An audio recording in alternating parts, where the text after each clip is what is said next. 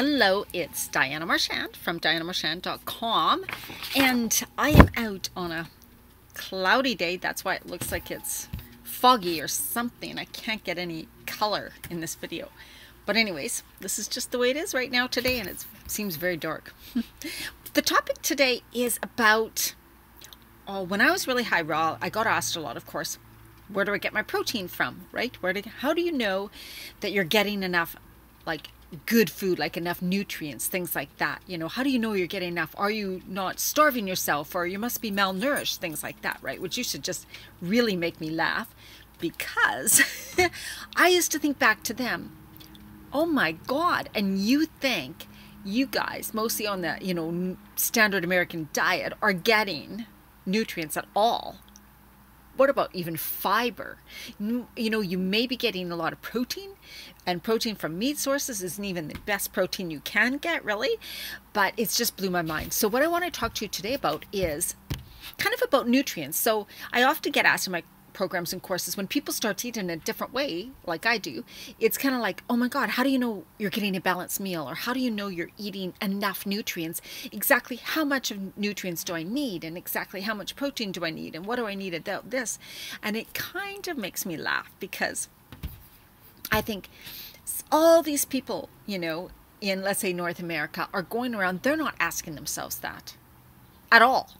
But yet, people who go to clean up what they're eating, who go to eat more vegetables, more fruit, begin to wonder, am I getting enough good stuff? Am I getting everything I need? What's going to happen, right? It's like you're eating better than you did before. How do you not think that you're going to get better nutrients, right? You're eating healthier foods. So what I want to say is, I talk about is kind of like, what are some of the things you could bring in? Like if you're someone who's like going, well, I just want to cut back on my meat, so I want to make sure I'm getting enough nutrients. You know, so eating way more healthy food, like more vegetables, more fruit, you're getting more nutrients than you probably did before. If you were somebody who consumed a lot of meat before, or some meat protein, which, like I said, if it's in moderation, I'm not like opposed to, I don't tell people they can choose to do what they want, but also your body processes meat protein different than it processes plant protein. It also, when you cook meat above 118 degrees, you lose about 50% of the protein. When you're eating raw fruits and vegetables, you don't lose any of it, and it's amino acids, right? So they contain amino acids, and the amino acids are the building blocks to protein. But the fruits and vegetables also, and the greens, you know me, I'm a big greens, eating lots of greens, also contain way more nutrients than any bit of meat does. You get some iron, you get all the antioxidants, phytonutrients, the minerals, the trace minerals. Yes, you even get essential fatty acids. Now, what are some of the things that you can start to bring in, really bring in some of the new foods that you may not be doing now, which could increase your nutrient content, increase some of the protein, right? So many of you I know have heard about chia, but there may be some people who don't, who haven't heard of it yet.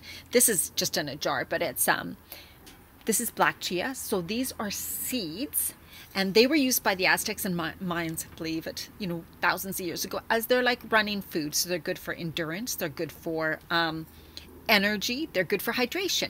You never eat them dry, you eat them hydrated in water, about a 6-to-1 ratio, so about one tablespoon to 6 tablespoons water, 5 to 6, something like that, because they will absorb about 12 times amount of water. So they need to gel up, absorb the water. If you consume them dry, like a tablespoon dry, they're just going to suck all the moisture out of your system.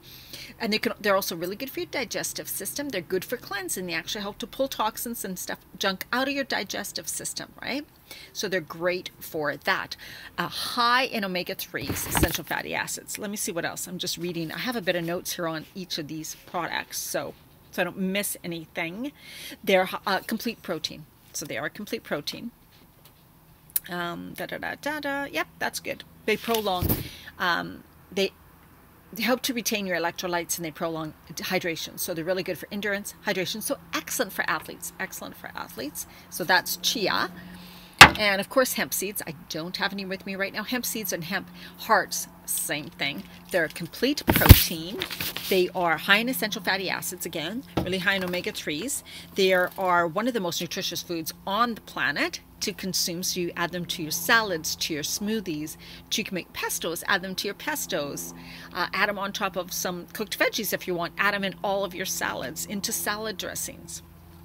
They are the richest source of essential fatty acids in the plant kingdom, and of course they're higher in oils, and we need our really good oils to help us metabolize fats, as well as for brain food, and as well as they really are shown to help your moods. So anybody who suffers from anxiety or depression, making sure you're getting your omega-3s, your essential fatty acids, really important for that. Nutritional yeast is another thing that's a little different, and some people may know about, may not know about. This is I buy it in bulk, and this is the Red Star brand. It is kind of a pale yellow flakes, kind of bright yellow actually. Has kind of a spicy smell a bit. Could be the jar that it's in. You can put it on your popcorn, you can put it on cooked veggies. It's great made into salads, dressings. It's great in raw sauces. It's good on a salad plain. It's good on almost anything. And now nutritional yeast is excellent. It's high in vitamin Bs. It even contains vitamin B12. It's a complete protein. So it's a great thing to add. Like I said, it's a little different, so you may not have tried it before, but I highly suggest it. It's great on things like popcorn with some coconut oil and salt. Add some nutritional yeast, really good flavor. They use it in a lot of raw sauces, making raw cheeses for the flavor. So it adds really good flavor. I'm just seeing if I have something else about it. Yeah, great for minerals. It contains 15 minerals, including chromium. So there we go. Great for minerals. And of course, like I said, the vitamin Bs. Great for vitamin Bs. And what else do I have? I just brought my little basket here. Oh, lemon. You know, I always say lemon water first thing in the morning. These are high in alkaline. So always you want to consume more foods that are higher in alkaline. Even though lemon is an acidic fruit, it is one of the highest foods that are highest in alkaline. Right? So you can Google alkaline foods and find out what those are and include more of those. Those are where all your nutrients in. That is what you want to have more of. And then, of course, you know, I talk about my super powders. And Camu Camu is one that's extremely high in vitamin C. And it is berry, and here's a brand that just makes it. It's in a powder form. It's a pure powder form, and you can add this to your smoothies. Camu powder. So again, you're getting a lot of high quality vitamin C. It's not some junk in some tablet that you're not even going to digest or that your body's going to absorb, right? This is chlorella. You can also use spirulina or a mixed green powder blend. And what are so great about chlorella, spirulina, any type of the algae, they're an algae, is they are high in protein, so they are protein. But also, I'm just going to read a bit about, if I have the chlorella one. No, I don't have the chlorella. Anyways, it's high in minerals and of course, essential fatty acids, as well as trace minerals, which we don't get some of the trace minerals that are in chlorella, these algae, in many foods at all. So this is a great way to get this extra nutrients. And if you're talking about spirulina, which like I said is another algae, spirulina is really high in protein, 65% protein. It has, so it's a complete protein. And it's really rich in vitamins A and the Bs, right? Vitamin Bs. And these dark green powders are also rich in vitamin K. An abundant source of chlorophyll, which really helps to purify our blood. So chlorophyll is really good for the blood. And they are great for the kidney health too. And wheatgrass powder. Well, wheatgrass powder is an extreme, it really helps to detoxify the body. Sorry, I got an itchy nose. Again, high in protein, high in minerals, antioxidants, phytonutrients, chlorophyll, right? This is, you can use it on your skin, you can use it on your scalp, so it will help any type of a rashes, skin problem. I use it on my face sometimes as a rub with some of the other green powders and make it like an exfoliant. I do that. I let it sit for a while. Anti-aging. It's great for your skin to consume it in smoothies. I have noticed way less gray hair since I started consuming wheatgrass in my smoothies every single day. So that's something that I've noticed myself. It increases your blood cell count, so it's really good for the blood. Lowers blood pressure. Helps to cleanse the blood. A digestional tract. It stimulates your metabolism. It decreases your blood pressure, stimulates metabolism. Oh, sorry, I got that twice. of course, and helps to stimulate the thyroid glands. And it's one of the highest alkaline foods, wheatgrass powder, in the smoothie every single day is what I do. And that comes to, of course, having 2 smoothies a day. This is what I do. There's my second smoothie. And with the super powders in it, with some fresh greens. So you get, again, some more high nutrients in the greens.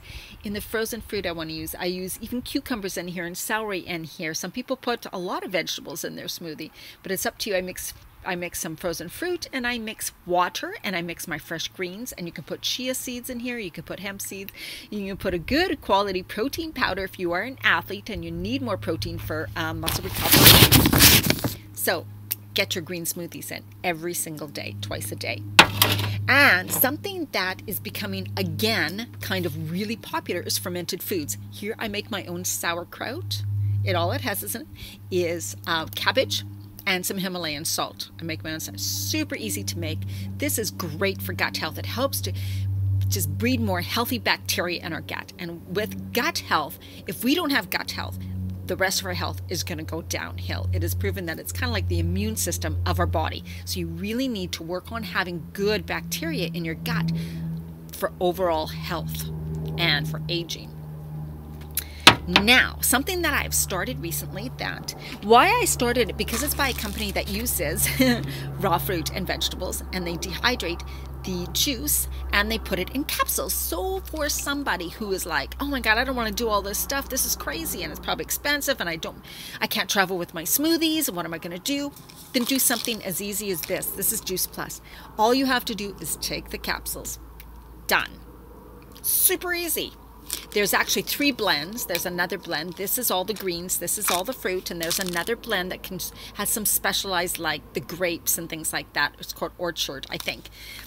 This, I tell you, it's even raw. It's never been cooked about 118 degrees. It's just like consuming a huge amount of fruits and vegetables.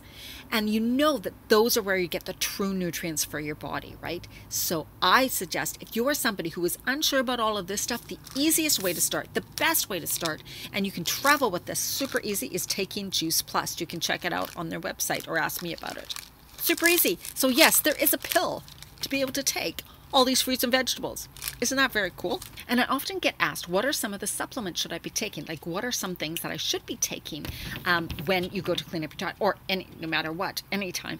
I highly suggest, especially for women over 40, to take digestive enzymes, because our enzyme count decreases, and we need the digestive enzymes to help digest our food properly. So when we eat live food, like raw food, they have enzymes in them, but if we're eating a lot more cooked food, definitely get some digestive enzymes.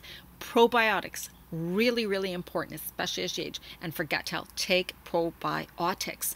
I suggest, if you're going to go vegan, take vitamin B12, take vitamin D3. Everybody should be taking that, and make sure you're getting your omega-3 oils.